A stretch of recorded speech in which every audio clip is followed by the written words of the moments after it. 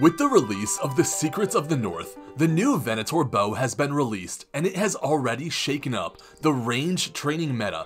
Being able to hit up to 3 times, this new bow can unleash some serious DPS. What is up, Scapers? My name is Fancy, and today I decided to try out the Venator bow on my peer. I went to several different training spots and recorded my hourly XP, my loot, and of course, the cost to use this bow. I am going to start with a basic overview, but I have chapters set up on this video so you can skip around if you want to. But I'd rather you didn't because, you know, the algorithm is watching. The Venator bow is a new bow which has a passive effect, allowing it to hit up to 3 times. The way it works is that you fire a shot at your enemy like usual, but then if there's another enemy within 2 tiles, that shot can then bounce or ricochet to that new enemy. From there, it can either ricochet back to the original target or to a new third enemy, provided they are in range. The main shot will work just like any other bow, but each of the ricochets can hit up to 66%, rounded down, of that damage. And yes, that means the ricochets are affected by things like the Salve Amulet or the Slayer Helm. This passive effect is powered by Ancient Essence, which is dropped very commonly and in high quantities by the new Phantom Muspa boss. You only end up using 1 Ancient Essence per shot fired, regardless if the shot ricochets or not, and on rapid with 1500 shots per hour, the cost to use this bow is roughly 188k per hour. This may seem high, but it's about half the cost of using the blowpipe each hour, and I also do expect the cost to drop fairly significantly as the essence is incredibly common and isn't used nearly as much or as frequently as the Zora's scales. Seriously, one of the Venator shards, you need 5 to make this bow, one of the shards can be converted into 50,000 Ancient Essence. So you get a lot of it. Moving on, the Venator bow has an accuracy of plus 90, which is actually so insane for a bow. This is the same accuracy as a rune crossbow, and crossbows are kind of known for being that slow but accurate range weapon. This bow also has an attack speed of 5, so it is 1 tick faster than the rune crossbow, and if you put it on rapid, it will then be a 4 tick weapon, so it will be as fast as your trusty dragon scimitar. One of the things that makes this bow very unique is the fact that it also has a ranged strength bonus built into the bow. The bow comes with plus 25 range strength before you even equip arrows. That's so massive, I really can't get over it. Okay, I can honestly go on forever, so let's just get into it. The first spot that I wanted to try was Temple Spiders. These are a great option for peers specifically as they have a relatively low requirement to access, they have a decent drop table, and well, there's a lot of them. By the way, you can see my gear and inventory, but just to be very clear, I am using the absolute max range bonus for a peer, with the exception that I am using amethyst arrows instead of dragon arrows.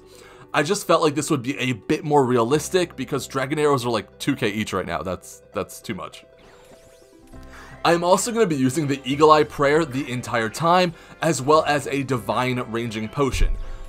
This way I have the absolute highest DPS possible for my build, and I can use those slightly higher numbers as clickbait. One last thing to mention is that if you don't have all of this gear, that's completely okay. You really don't need it. This bow has such high accuracy, and when combined with the relatively low defense of most of the monsters that'll be in this video, the impact will be fairly minimal, so just use whatever gear you have. I recommend replacing range bonus with prayer bonus. Use your prayers. So the Temple Spiders were kind of like a learning experience for me. I was very AFK with them, so if you paid a bit more attention and kept tagging the spiders to ensure that you could ricochet more, you can probably improve your XP per hour by around 10 or 20k, so rather significant in all honesty. I am also going to be turning off the loot beams that I have on because they're just ridiculous. I'm not going to be picking up any drops either. Some mobs drop a lot of items and some drop none, so I figured the data would be more consistent if I just didn't pick up anything at all. I think that's fair, right? So after 15 minutes, which is going to be the time that I will be spending in each spot, we gained 41.4k experience, and we were getting just about 119k XP per hour. Again, if you put it more effort in, I think this could be much closer to 130 or even 140k per hour, but that is still really good. When I got 99 range on this account, I was getting around 90k range experience per hour at the Nightmare Zone using a blowpipe, which is far more expensive. As for loot, we ended up killing 142 temple spiders for an estimated 165k GP. That's actually a lot more money than I expected. The cost of the charges was around 44k and around 25k for the amethyst arrows. If we extrapolate this data and pretend I did an hour here, I would profit around 380k minus the cost of potions. Overall, even if you were to break even, that's still a great training method that's already better than basically everything outside of chinning. Moving right along, I decided to try out 2 common spots for peers with low requirements. The crabs. I started with ammonite crabs as they're my usual go-to training spot, and after a bit of world hopping, I realized that we had a problem. This new bow kills crabs so fast, you end up spending a huge amount of time just waiting for crabs to respawn, and anytime you're not firing your bow, you're losing XP. In the end, I ended up getting just shy of 87k XP per hour, and I'm not even going to discuss the loot because it's not even worth picking up. I then decided to try out sand crabs. Although they have less HP than ammonites, there are 4 crabs instead of 3, and I was kind of hoping this would allow more crabs to be alive at any given time, therefore I'm not firing less often, and therefore I'm getting more XP. Instead, we ended up with a little bit less XP per hour at 84k, because we were just killing them far too quickly and had just way too much downtime. One thing to consider though, as you don't need to pray against crabs, if you have an ult, you can use that to round up crabs and it'll probably double your XP per hour. But that will of course be a lot more effort, and I didn't want to include ults in this video, so just something to keep in mind. Next up we have Ankus. These are normally a decent barrage slayer task, and I figured there were enough of them that it could be a great option. Ankus also have a very low requirement to access, and they would be impacted by the salve amulet, so I had pretty high hopes for this spot. Unfortunately, I ended up incredibly disappointed. For some reason, the Ankus in the catacombs have the lowest HP of any variety of Ankus, despite being one of the highest levels. For reference, the level 86 Anku has 70 HP. The level 95 Anku that I was killing only have 60 HP, and the level 97 Ankus, only 2 levels higher, have 100 HP. Their low HP combined with a long respawn time once again provided a significant amount of downtime, so I didn't even bother trying this spot with a salve amulet. That being said, we did get our best result yet at 131,000 XP per hour and about 70k worth of loot. This once again helps mitigate the cost of the bow substantially, but I do think temple spiders are still a much better option. At this point, I figured that I was already in the catacombs, so why not work our way up the Slayer ladder starting at Bloodvelds. Requiring only 50 Slayer, this is a moderately low requirement for most accounts, and Bloodvelds are honestly just giant damage sponges, so I was very excited to see what kind of rates we can get. On top of this, Bloodvelds are also a larger NPC, being 2x2 tiles big, so I wanted to better understand how the ricochet of the bow works. It turns out that the ricochet will normally work based on a monster's central tile. However, if the monster is an even size, like 2x2 in this case, it will work based off of the northeast tile. So in order for it to bounce from one Bloodveld to another, they have to be touching each other. With that out of the way, we ended up this attempt just shy of 180,000 experience per hour. Not only that, but they dropped decent loot as well. We got 142,000 GP worth of loot. However, if you remove the ashes from this amount, it's only 100k, but still, that'll help pay for the cost of the bow. Next up, we have jellies, which require 52 Slayer to kill. These are an excellent bursting task, and also a great source of hard clue scrolls.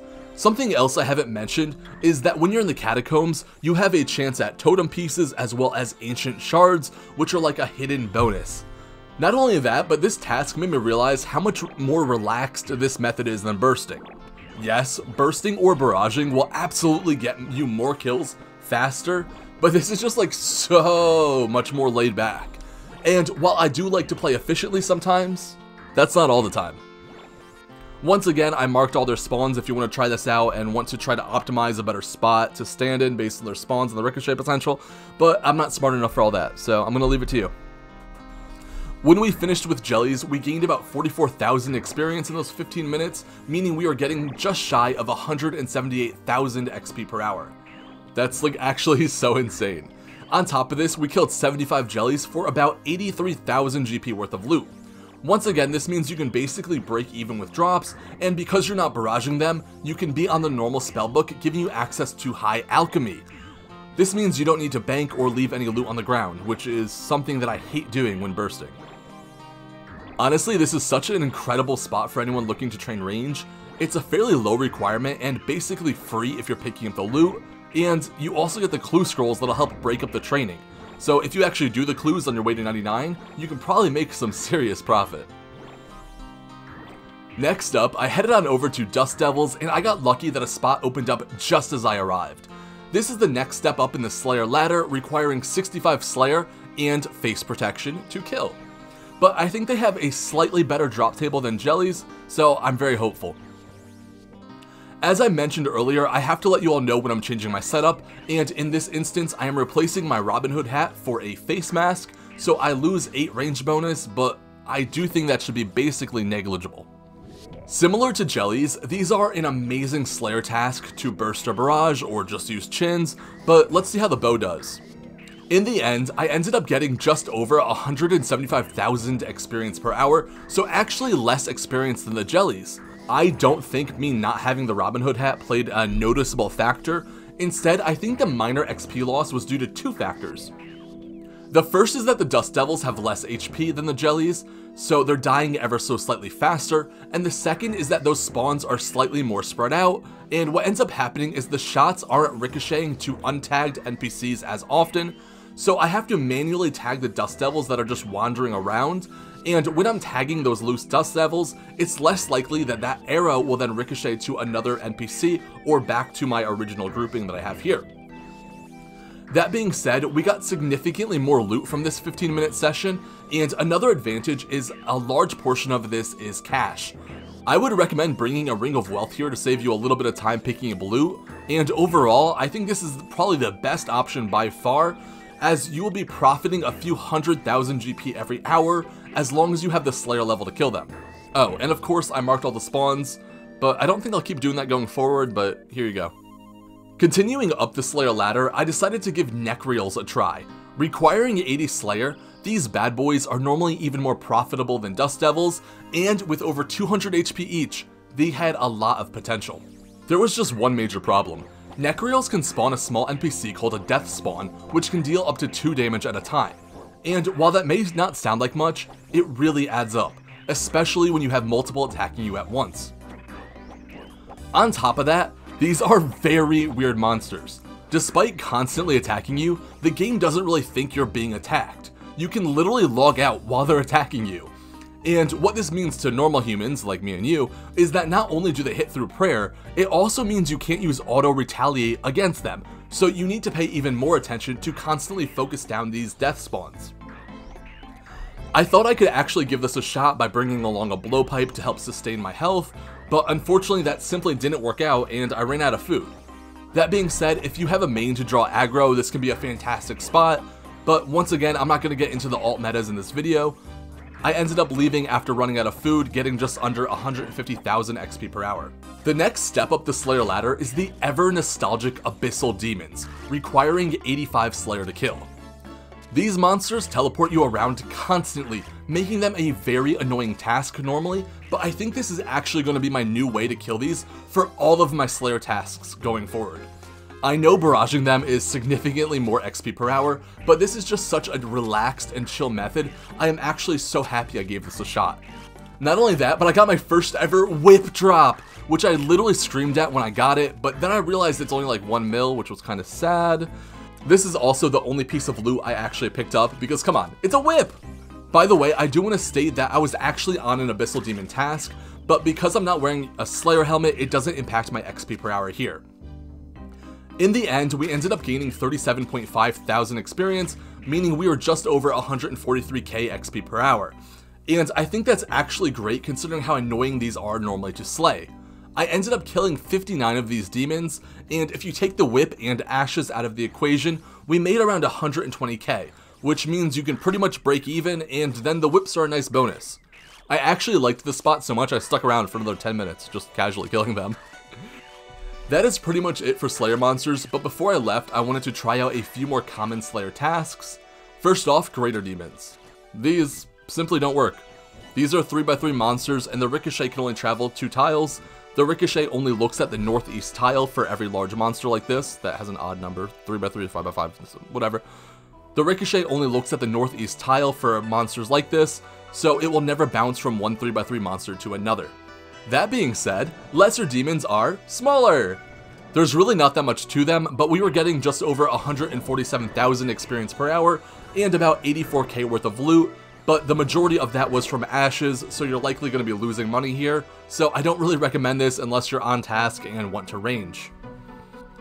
Now, the moment most of you are waiting for. I went to the tunnels on Ape Atoll, that's the Monkey Madness Island, as it is one of the best chinning spots for pures, so I wanted to see how it could compare with the Venator bow. Another thing that I want to mention is that I will be doing 2 sessions here, one with the Necklace of Anguish and one with the Salve Amulet EI.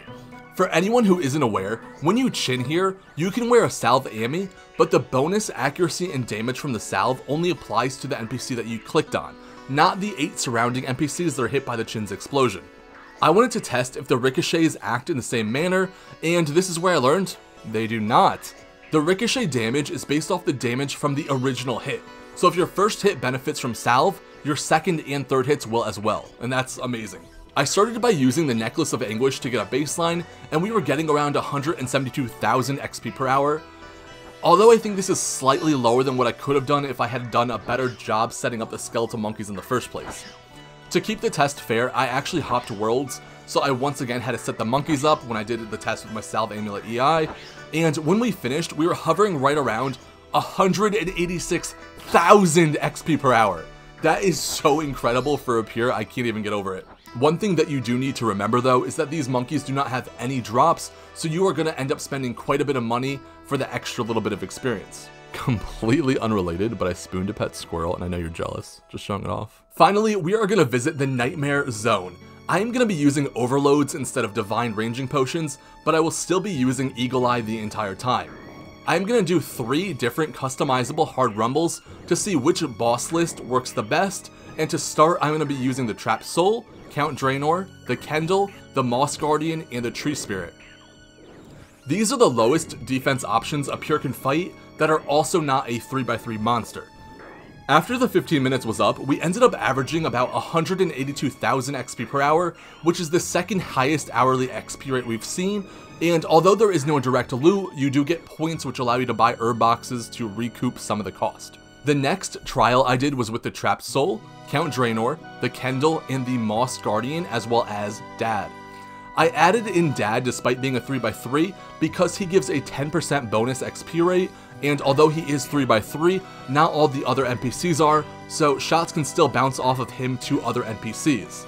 In the end, it was just not worth it, with our XP rate ending at 152,000 XP per hour. Finally, I wanted to make one more change, and that was replacing Dad with the Headless Beast. This is another 3x3 mob, but it is considered an undead, so Salve Amulet would work, and you don't need to hide in the corner giving a different layout for potential bounces. I didn't have this quest done, so that was kind of weird, but the quest ended up being kind of fun, so I didn't mind it. Despite a relatively strong start, we ended up around 164k XP per hour, so the 3x3 mobs just aren't worth it to include unless you want to pay attention the entire time. Now, for my overall thoughts. Dust Devils are just one of the best range training spots out there right now, and I really think this is just such a chill way to handle the Slayer tasks when you don't want to burst or barrage. You can get very good XP while also profiting a fairly significant amount. Jellies and Blood Velds are another great options if you don't quite have the Slayer level. Abyssal Demons are completely changed for me. I will be using this bow for every single Abyssal Demons task because it is just so much easier than having to stack up the Abyssals for a barraging. This is like a complete game changer for me, and the chance at a whip is a nice bonus. I don't think I would personally go to MM Tunnels, but Nightmare Zone is an option if you don't care about money. Of course, everything in this video will change based on your gear and stats. If you have Void, Masori, a Slayer task, etc., the rates will be very different, but it should scale roughly the same. That's going to be it for this video, so if you stuck around, just know that I love and appreciate you. Please like and comment and subscribe, and like and comment and subscribe, and like and comment and subscribe, and like and comment and subscribe, and like and comment and subscribe, and like and comment and subscribe, and like and comment.